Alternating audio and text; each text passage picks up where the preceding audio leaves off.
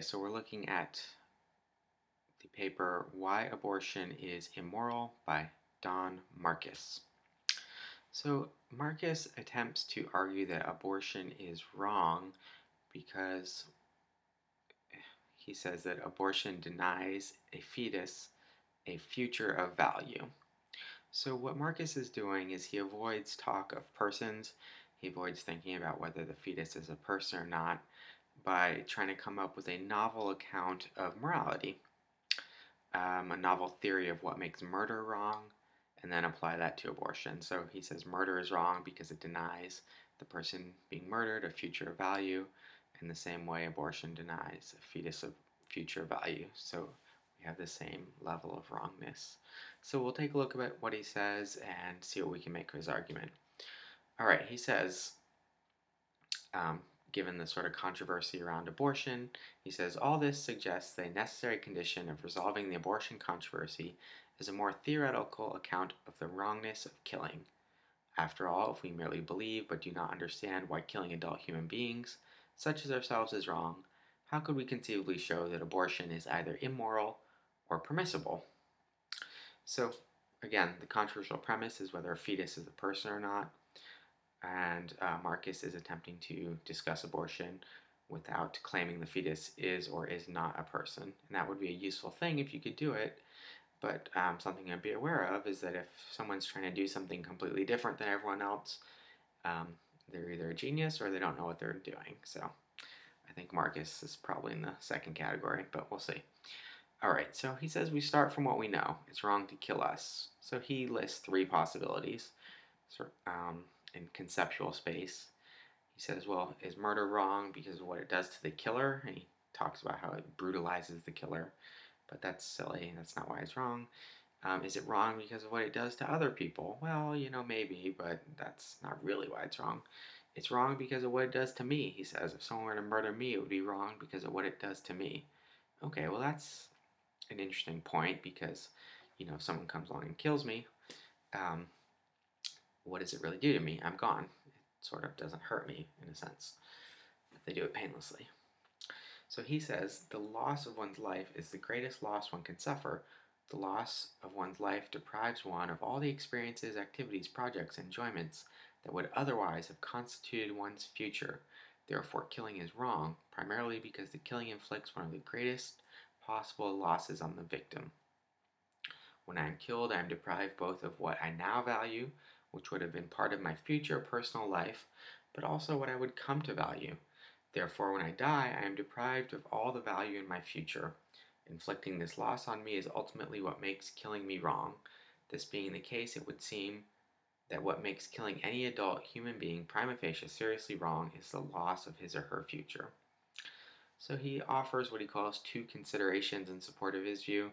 We consider killing the worst crime, the worst thing you could do to someone, and people that are dying of terminal illness believe the loss of their future is a bad thing. And he offers some other things he thinks support his view. You can see them in the notes. So let's look at his basic argument. It is morally wrong to deny anyone a future of value. In most cases, abortion denies the fetus a future of value. So in most cases, abortion is wrong.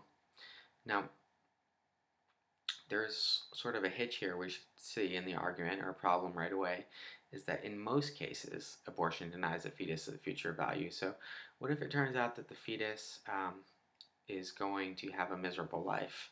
Maybe even due to no fault of their own. Maybe they're going to be abducted and tortured at some point in their life. Or maybe they're going to, get cancer when they're 2 or something like that. Or maybe they have some severe physical disability that's going to cause them a great deal of suffering. So his argument seems to tell us that it doesn't say that we should necessarily kill such a fetus, but it doesn't seem to work in the same way, and that seems to be a problem. Certainly most people who think abortion is wrong think it's still wrong, even if the person's going to turn out to not have a good life or something. But there's other questions that arise about the account. So there's the loss of the mother's future, or certainly when you have a child, you lose some aspects of your future. So if we're just thinking about it in terms of futures of value, how do we compare the two? How do we decide at what point a future is valuable enough? Do we have permission to terminate an unvaluable life, or maybe even obligations? There's a lot of questions. And you can notice that those are the types of questions a utilitarian would have to answer, because his account is very utilitarian, although he never sort of comes out and says that. But the real sort of problem comes, which he addresses. There's a very obvious objection to this argument, which is that it seems that something else, which is fairly standard, um, is problematic on his account. So his account is that denying anyone a future of value is morally wrong, but it looks then like contraception denies uh, someone a future of value, and therefore it looks like contraception is immoral. Now, if you are a Christian, you might some think that contraception, yes, contraception is wrong, but it's not just contraception that's wrong. If his account is true, it's abstinence as well. So then it turns out that we have a sort of obligation to produce as many children as possible if his account of abortion is correct. And that seems sort of obviously wrong. Now he tries to avoid this conclusion. He says that only actual combinations of sperms and eggs, not merely possible combinations, have futures of value. But I think in doing that, what he's doing is he ends up, I say here, is retreating to a conceptions of rights. Because what he's saying is actual beings have a right to exist. Possible beings don't have a right to exist, but actual beings do have a right to exist.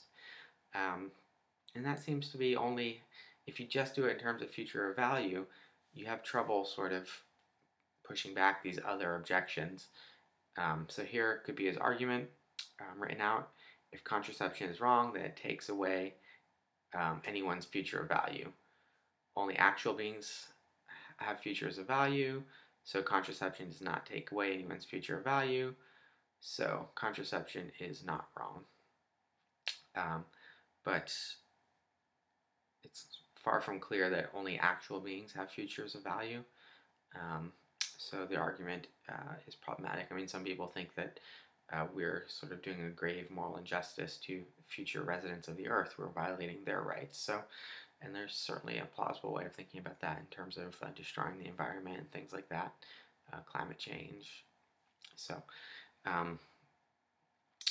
this premise is far from obvious, I guess one might say. All right. So that's basically Thompson's argument. He tries to sidestep the impasse in the abortion discussion by finding a way around the disagreement regarding the person of the fetus, but he relies on the fact that fetuses have future value, and that it's wrong to deprive them of future value. Looks promising on the surface, but it ends up relying on this sort of dubious claim that only actual beings have futures of value, which it's far from obvious why that should be the case. And that is Don Marquis's defense of abortion.